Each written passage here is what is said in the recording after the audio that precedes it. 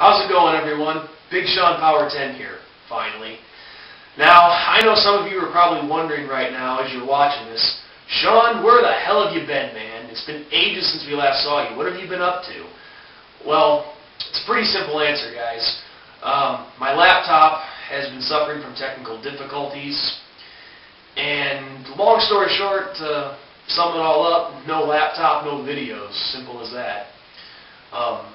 So for the past couple weeks, I've had the laptop with a buddy of mine, and he's been, fixing it up and cleaning it up and all that stuff. So I just got the computer back today, so things look pretty good on it, and I think we should be good to go. So there's your answer right there. It's actually been a struggle just to get internet access for these last couple weeks. I've had to rely on going to friends' houses and wireless hotspots and so on and so forth for internet access. So that's the reason for my absence. Unexpected things happen. What can I say? But my original plan was this before all this erupted. I had a couple videos made.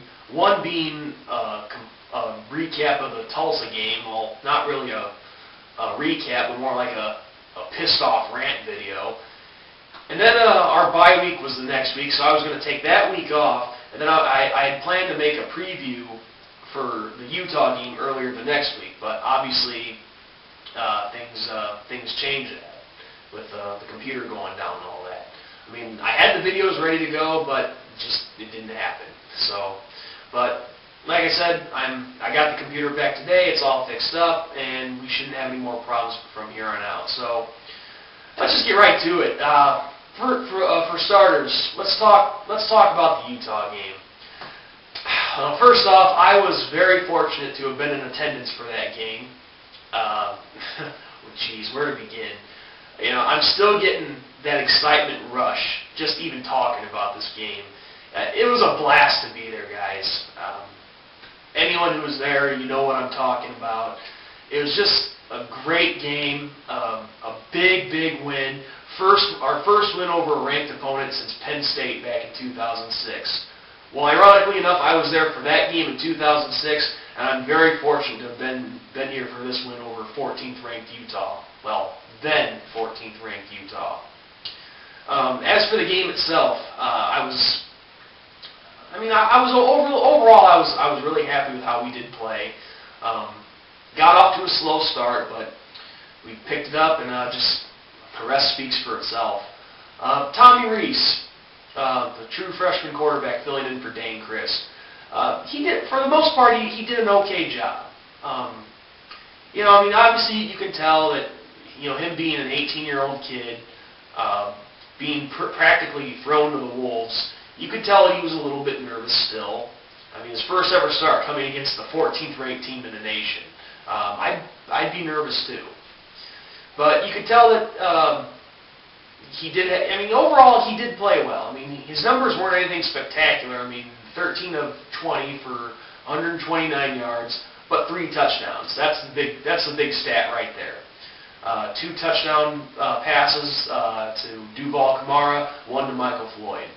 But aside from a few mistakes that he made, like burning 2 timeouts because he didn't have all his crap together, that could have came back to hurt us, but it didn't. But still, it's things like that he needs to work on. Get your stuff down. That way you don't have to burn timeouts. Simple as that. But for the most part, he did a good job containing his composure in the rest of the game, and he just had an impressive first start. So I see good things coming from this kid. I really do. Other than that, the running game, I was really happy to see them get going. Now, obviously I didn't have the preview posted, but I said in the preview that the key thing for this game against Utah was going to be establishing a run game. Well, we did that. Let's see, I believe Sierra Wood had 70 yards. Jonas Gray had about 40 or 50 yards on the ground. Overall, I think we had about 160 rushing yards in that game. Rough estimate. I don't have the stats on me. But did a great job. Even though they didn't score any touchdowns on the ground, a lot of those big runs put us in position to to get some scores, and we capitalized off it. So, but the big on the other side of the ball, defensively, an outstanding job shutting down this fast-paced, heavy throw Utah offense. Excuse me. I discussed this with my friends that I went to the game with. I think what happened was Utah, they threw the ball plenty times, but they really tried to hit us with the run. Because they figured, hey, everyone else has been running all over us, why don't we do the same?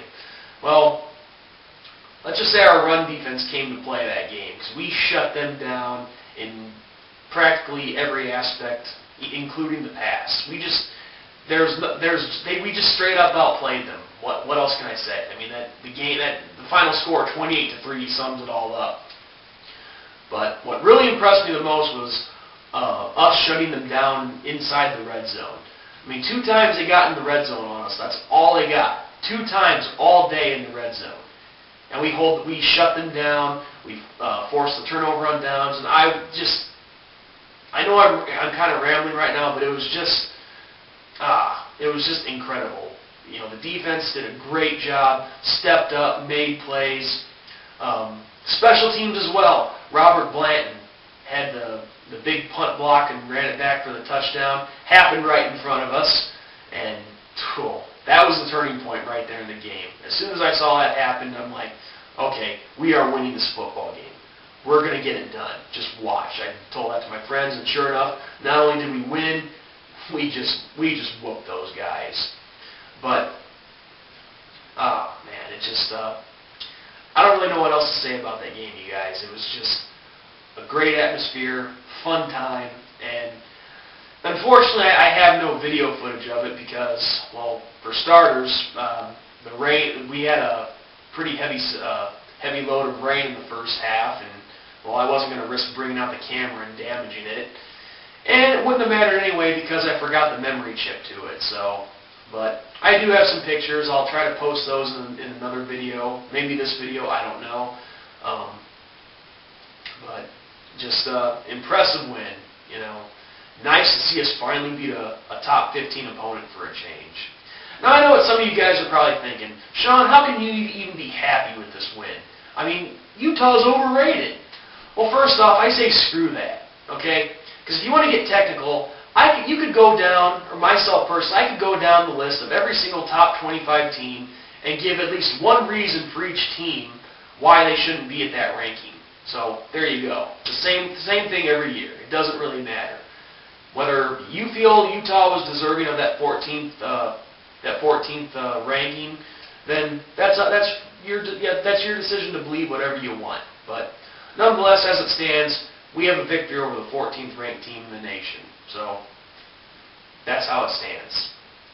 Now, on to tomorrow's game against Army. Neutral site game, Yankee Stadium. Well, our recent history with the service academies speaks for itself. 1 win in the last, let's see. Yeah, 1 win in the last 3 seasons over the service academies. Navy's beaten us 3 times. Air Force has beaten us once. We were lucky enough to have gotten a win over Navy in 2008. Now, Army runs a very similar offense to Navy. Well, actually, sort of. Army's more of a triple option team. Navy, I thought they were triple option, but they are more of a veer offense kind of team. But this is the first time playing Army since 2006, and back then we beat them 41-6 in that game. That was the famous green jersey game and the famous Beat SC chant for those of you ND fans who remember. Nonetheless, I don't know too much about this Army team. All I know is they're 6-4, and it's the first time in a long time we played them where Army actually comes into this game having the better record. But hey, that's how things fall sometimes. What's going to be important is our defense has to step up again and play a consistent game all the way through, shut down that Army rushing offense, and just don't let anyone get away from us. I mean, that's the mistake we made with Navy, is we weren't fully prepared for them, and the funny thing is we knew what they were going to throw at us, and we still couldn't do anything about it. So, I mean, basically it just comes down to being prepared. And, you know, the offense, I mean, and Tommy Rees, I know he's young, but he's got to step up and make some good throws, make some good decisions, and coaching has to make some wise decisions too. I mean, Tulsa, I know it was a couple weeks ago, but I'm going to say it again. If you have a chance to kick the game-winning field goal, if that's what this game comes down to, you kick the game-winning field goal. I don't care if it is Army, and I don't care if it is a team you're supposed to blow out. You kick the field goal. You don't throw the ball when all you need is a field goal.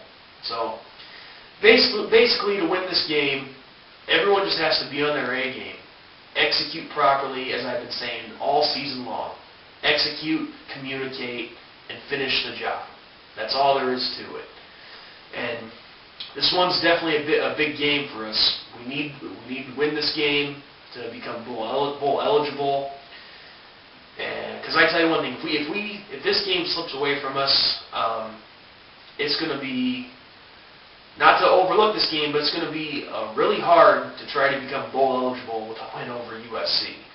So I say we take advantage of this game. I'm not saying that Army isn't a good team or anything like that, but compared to USC, they're our safety net. And I'm sure any of you who are watching this can understand where I'm coming from.